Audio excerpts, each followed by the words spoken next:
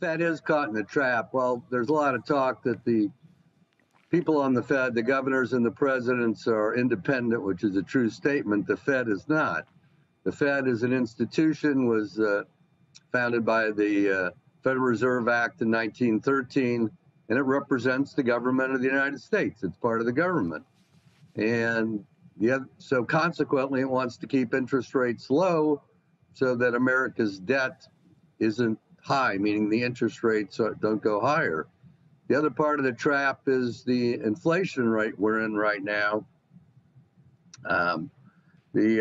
Look at my notes here.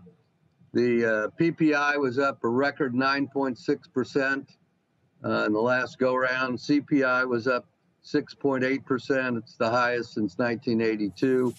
I look at the average of the two, which is 8.2%, which means that unless you can make more than 8.2% through appreciation, in other words, a stock going up, or through income, which is virtually impossible in bonds right now, you're negative to real rates, and that's a huge problem.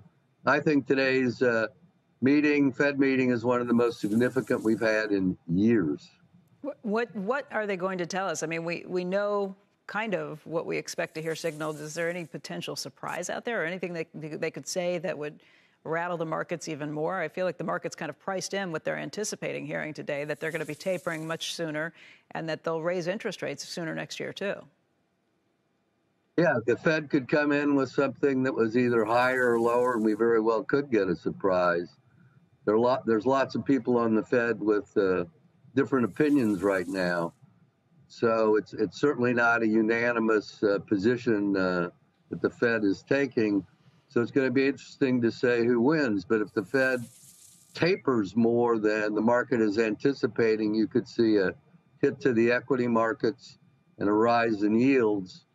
Though yields are so low with the 10-year Treasury around a 143, even a rise of 25 or 30 basis points isn't going to make much difference in terms of the economy. I think there's a potential here for a real surprise.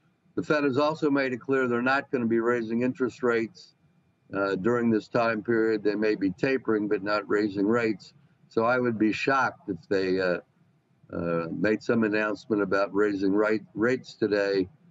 And also, I think that Chairman Powell's commentary after the FOMC minutes are released are going to be very telling in terms of not only what he says, but how he says it. It's clear that his notion that yields, inflation was transitory was a miss. I mean, a clear miss. Right. It's in transit, all right. I agree. It's in transit. It's in transit across the entire landscape. And we've had this huge amount of inflation, and I don't see it ending anytime soon. And by the way, with the producer price index report, that flows into the CPI, which means that the consumer price index is likely to be higher next time they announce it. Mark, let's get back to that trap that investors are in, because if yields aren't paying you anywhere near, yields from treasuries or any of the bonds aren't paying you anywhere near inflation, this 8% plus, if you're not going to see returns on that in the stock market, those are two factors to consider, but you can't keep it in cash because that's the worst place to be in a situation like this. Here's my suggestion, and it varies, the percentage varies with somebody's age and their income level and their lifestyle. But my suggestion is to do two things at this point. One, still have plays for appreciation. There's certainly a lot of good analysts at my firm and other firms that have good ideas.